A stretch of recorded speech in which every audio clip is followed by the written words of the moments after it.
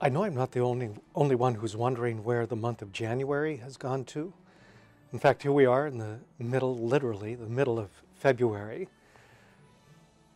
Christmas is in our rearview mirror, pretty far behind. Super Bowl is over, although it won't be long, I suspect, before we get infomercials and reminders about Christmas shopping. And then the Hallmark Channel, it's Christmas all year round. But it's never too late to pray blessings upon a new year, to pray blessings upon this gift of time. There's that marvelous blessing, the priestly blessing of Aaron.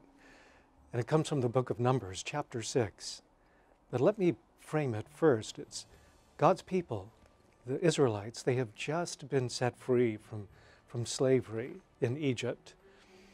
But they have a long road ahead of them. They have 40 years of wandering, 40 years of tempting and tests ahead of them. So God knows they need a blessing as they start out. So God talks to Moses and tells Moses to talk to Aaron, his brother, who is like the first high priest. Give a blessing over the people. Here's what it says from that chapter, chapter 6, book of Numbers. The Lord said to Moses, "Speak to Aaron and his sons and tell them, this is how you shall bless the Israelites. Say to them, the Lord bless you and keep you. The Lord let his face shine upon you and be gracious to you. The Lord look upon you kindly and give you peace. So shall they invoke my name upon the Israelites, and I will bless them." The word of the Lord. Thanks be to God.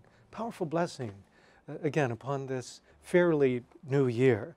I've already been on the receiving end of so many blessings. I got to be a priest, and I know that sounds funny, but as a bishop, overloaded sometimes with administration and meetings, I don't get out of the office as often as I used to. But I was invited by a wonderful parishioner in one of our local parishes in the city of Fresno to go and visit a friend of hers who's turning 100 years of age. And would I go on her birthday and give her a blessing? I said, of course. So I showed up, finally found this condominium, and a wonderful place, but just hard to find the particular one. Knock on the door, expecting to enter into this wonderful big 100th birthday party. I heard one still voice say, "Come in," and it was the birthday girl, 100 years old. This is her birthday, and she was surprised.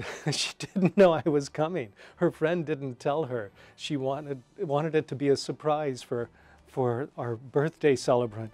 But what a delightful surprise for me, too, because I just got to sit down and hear the story of her life and found out, coincidentally, not.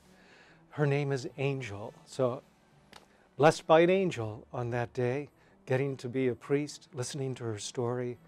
She asked to go to confession. That was lovely. Got to be a priest again. I brought communion just in case. I got to give her the Eucharist. And it reminded me of one of our most solemn feasts, very early in the year, February the 2nd, Feast of the Presentation. And it's a feast of elders, a feast that teaches us that the elders among us have so much to teach and so much to share, that they ought not to be easily dismissed or discounted. And as I hear the story of her life, I'm just feeling nothing but blessings. And I'm reminded of Simeon, who was promised that he wouldn't see death before he saw the Savior, the Lord. And he goes to the temple, prompted by the Spirit. We celebrate on that Feast of the Presentation. And he's seen thousands of babies come to the temple, passing through. He's seen them come and seen them go. He goes to the temple now, prompted by the Spirit. He sees Jesus, he sees his mother, he sees St. Joseph, and he just knows. He just knows. This is the one. He takes them in his arms and says, "Now, Lord, you can dismiss your servant in peace. You've fulfilled your promise, Lord. I've seen the Savior." What a blessing, what good news. And then later in that same gospel, Anna, a prophetess, an old woman, a church woman, like we have in our own day and age, in the temple, in the church, day after day after day. And she knows that there's something extraordinary about this child. So at the beginning of this year, as we ask blessings upon all of us, we ask God to give us a spirit of gratitude for the elders in our lives and the elders in our church who have so much to share and so much to teach. So, God bless you and all of those you love, always and in every way.